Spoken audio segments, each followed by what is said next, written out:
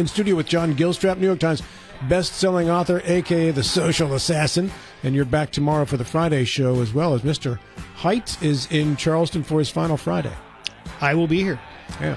Have you seen Craig's billboard on Route 11? It is north or south? Huge. Heading north. No, actually, it's huge. I haven't been on 11 North in a while. I would have been the other day when we went to lunch. Oh, it's past that. Well, I wouldn't. Yeah, I would always pick up 81 that exit there. What are you doing on 11 North all the way up into Maryland? There's a gun store up there. Behind your fireworks? Yeah, that's it. It's time to bring in Mr. Doyle via telephone. John, good morning, sir. How are you? Good morning to both of you. Matt Harvey not here today? No, Harvey. He's busy. No, Harvey. Okay. He's got a real job. Yeah. Hey, John, is this your final Friday in the Capitol? Thursday. I'm sorry, is this your final Thursday in the Capitol? Yes, it is. All right, very good. I'll get the day of the week right, maybe by next week. So, John, from your list of things that you were supposed to be lobbying for, what would you consider to be the one item that you would say you were the most successful at influencing? None. That's a tough Just week. About everything that my clients wanted to pass is dead. Never made it past crossover day. So then what would be some things that you would call a success out of the work you did this 60-day session? Well, it's not over yet. There are some things we're fighting that I think we have a chance to defeat. So I'll know. I probably many times you don't even know about everything at midnight Saturday night. Mm-hmm. You got to wait till Sunday or even Monday to find out what finally got through and in what form. There are a number of things that we're trying to that we recognize the things that we don't like we recognize are going to pass, and we're trying to affect the form in which they pass. And I'll give you one example. There's a bill on second reading today in the House, Senate Bill 352, which we've talked about it before. It tightens even further the restrictions on the exceptions to abortion. People who've been the victim of rape or incest. It sets up another series of hoops that they have to jump through. One of which is, and this is one that we really hope that we can get out of there. It requires that they explore the possibility of what's called abortion reversal, and this is for the chemical abortion. It's my understanding that for a chemical abortion, you take two pills. You take one, and then a few days later, you take another one. And there are people who say that after the first one, they've developed another two pills that can reverse the first one. But this is untested. And there have been some examples of people who've had serious health problems trying that. So what we're hoping is if this bill passes, that provision will be eliminated from it. So there's an example of the kinds of things that I've been reduced to doing since crossover day. Reduced to doing? Yeah. In other words, totally playing defense. Right. I gotcha. John, how do you assess this 60-day session from your perspective as a former legislator and as a candidate for state senate?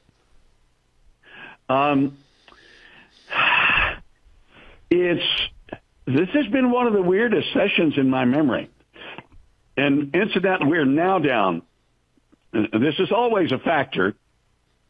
What I'm about to tell you is always a factor, but sometimes it's more intense than others. And that is, in the last week, the House and Senate tend to get mad at each other over process.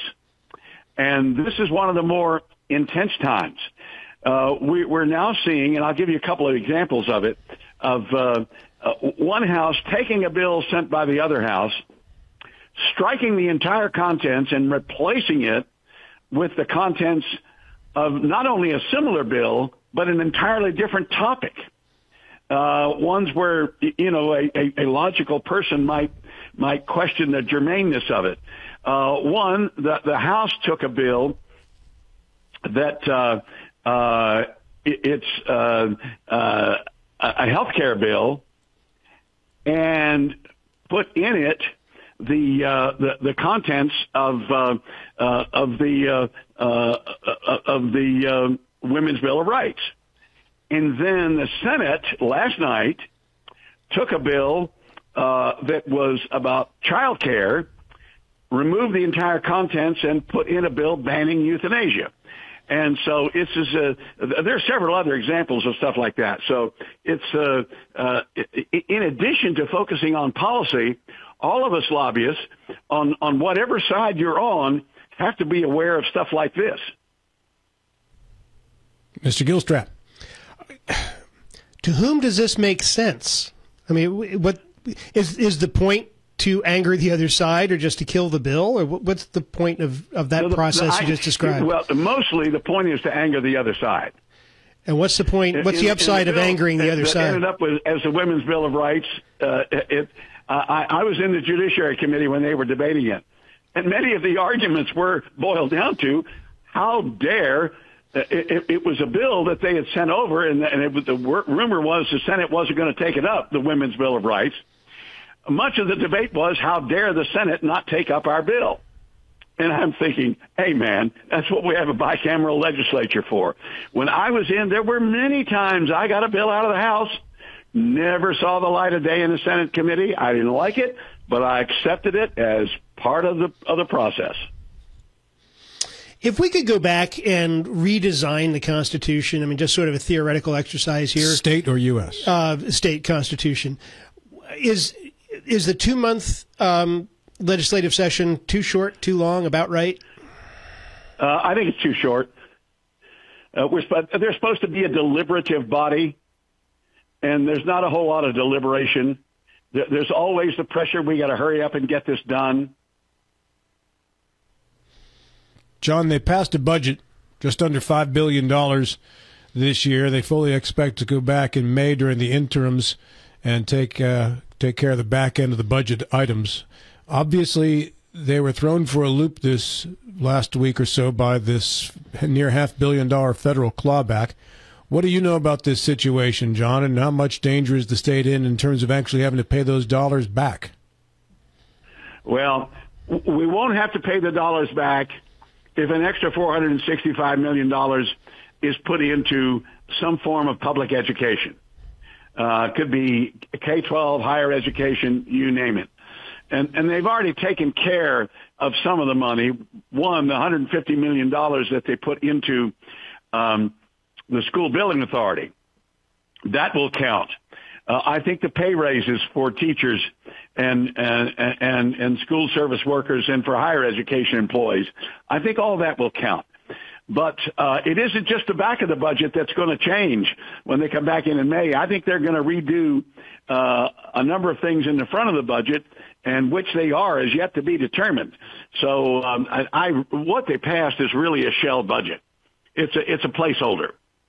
Have they done anything for the foster care situation in this session? Last year, the whole DHHR reorganization, restructuring, occupied a lot of the air in the room, but I've not heard anything out of that department this legislative term. John, have you? Well, remember, that department doesn't exist anymore. There are 3 departments, and right. It's the Department of Human Services that is in charge of that. And you're right, the 3 new cabinet secretaries are pretty much getting their feet wet. There is no answer short of additional money. Now, there are some other things that need to be done, but nothing that can be done will work without additional money. And this is one of those cases where the legislature is going to say, we got to put so much more into public education. How much do we have for other things that we want to do, like foster care? I think foster care should be at the top of the list. And I sense that a lot of members do, but this is another example of absolutely no leadership from the governor's office. He has been remarkably quiet for the most part during this legislative session. Is he right now afraid of saying too much because he's a candidate for U.S. Senate? But he's never participated much. back in the 4 years that I was in that he was governor, he was when you really needed leadership from the executive branch, he was nowhere to be found. Well, that's true. I think for the most part, over the last couple of sessions, he's been the person that's been at odds with either the leader of the House or the leader of the Senate. We haven't seen that friction this year. I don't even know that he's mixed in with Mr. Hanshaw or Senate President Blair much, that we've seen them photographed together. I think they both washed their hands of him. Yeah. He is a true lame duck. That's exactly right. I want to go back to the teacher pay raise bill because there were some situations there where with Senate Finance Chairman Eric Tarr, while everybody else seemed to be fairly certain there would be a pay raise, I don't think Senator Tarr is necessarily certain that that's going to go through, John. Well, he doesn't want it to go through. I think he's got some legitimate fiscal concerns, though, don't you think?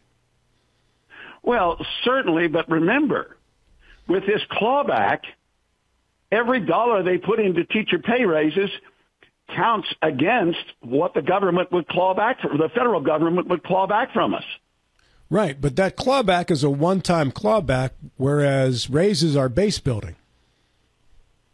They are, and what I think we need to do is go ahead, put the raises in, and come back next year. Again, we'll have them paid for the first year, and then during the election, we can have a big debate in front of the public of this state, people running for the legislature. How are we going to pay for this? Now, I personally think that the pay raise is too small. I supported Joe Ellington's proposal for a 10% pay raise, and that didn't go anywhere in the House. So, and he's the chair of the Education Committee. Really sharp person. He's an OBGYN down in Mercer County. And it's interesting that he understands public education as much as he does. And I've had a number of conversations with him. And it's just a case of sometimes you're going to have to bite the bullet. We have got to be able to keep our good teachers in West Virginia. And the current pay scale doesn't do that. Hey, John, I want to go back to the foster care system. Is there one person in charge of the foster care system in West Virginia? Yeah, it's a section in the Department of Health and Human Services that runs the foster care system, and and they're overwhelmed. We have the highest percentage of kids in foster care of any state in the union. And I understand that, but and I'm relatively new to this issue, but I haven't heard. I hear the legislature talking a lot about, and on this show, representatives talking a lot about the foster care system, but I don't remember hearing anybody from the administration talking about this is I'm in charge of this, and this is what I need in order to make this system work. Is there someone doing that? That is correct. Yeah, John Gilshot, that is correct. You don't hear that, and you won't, because in this administration, you can't get an answer from anybody. You ask a department head or a division chief, and immediately, or you ask the communications director or whoever answers the phone, and immediately your question is referred directly to the governor's office. And the governor's people insist on whether they make the decision whether or not you're going to get your question answered. So then then that leaves the legislature trying to figure out something to do in the absence of leadership from the decision makers. So if we're going to spend money on the foster care system, where would you spend it? John, you hit the nail on the head. We don't know because we don't have the information. I said the legislature, does not have the information. This is a mess. Yes, it is. But it's a quiet mess because we've not heard much about it in the legislature this year. You're right. Individual legislators have complained to high heaven about it.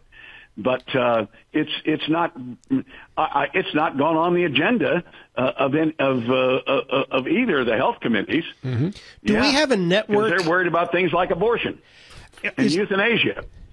Is there a network of facilities in the state of what it's probably an impolitic term, but what I would call orphanages? Do we have these facilities throughout the state, or that are state funded, or are they? How does it work? No, it's my understanding, John, that these are all in individual private homes. Okay. Now, I think there are some of those, but again, and it is not an issue that I've been able to get a whole lot of information about. And, if a legislator can't get it, darn well I'm not going to be able to get it. And there are people who understand the network of foster homes. And I tell you what I'll do, Rob, if you want me to, I will find one of these people and have them get on your show sometime, and you can talk about this issue. 100%. Do that. Absolutely. On a day when I'm here. Hey, you mentioned the health committees, John. I want to ask you a question about the Senate Health Committee's decision to put House Bill 5105 on their agenda, the one that removes vaccination requirements for students in virtual public schools. It would also allow private and parochial schools to set their own standards. It does remove the provision that would have allowed parents to send in a letter citing a religious exemption to vaccination requirements. I want to ask you about the sentence then uttered by Senate Health Committee Chairman Mike Maroney, who is a doctor. This bill would not be on the agenda if it were my choice, and only my choice, who cited his oath to first do no harm, Maroney. If I did not say that, I would not be able to sleep at night. What does Maroney mean it wasn't his choice to put this on the agenda? From what I understand, the committee chairman has the choice of what goes on the agenda. But sometimes they get orders from above. I hadn't considered that. Yeah. Was that the case in that situation? I agree with Senator Maroney. You realize about most of the states around us have some cases of measles.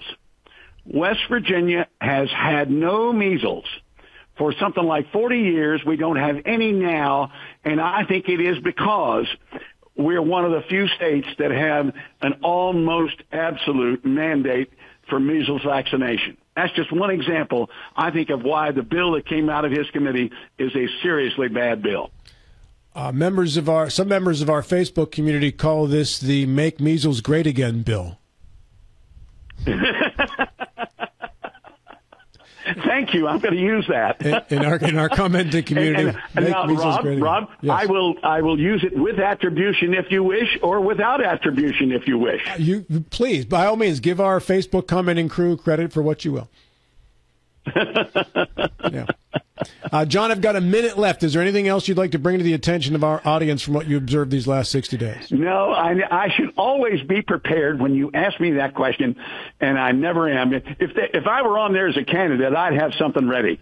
But as a lobbyist, it's just, all I got to say is there are so many different bills and so many different bill numbers rolling around in my head. I don't always remember, if somebody gives me a number, which particular topic it's about. So, yeah.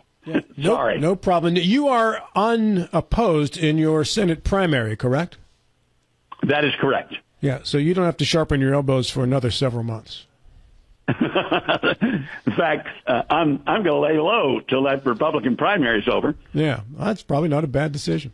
John, thanks so much. I appreciated your reporting. If you don't mind, I'd like to have you come in next Thursday and just do a little recap of everything once the whole session concludes.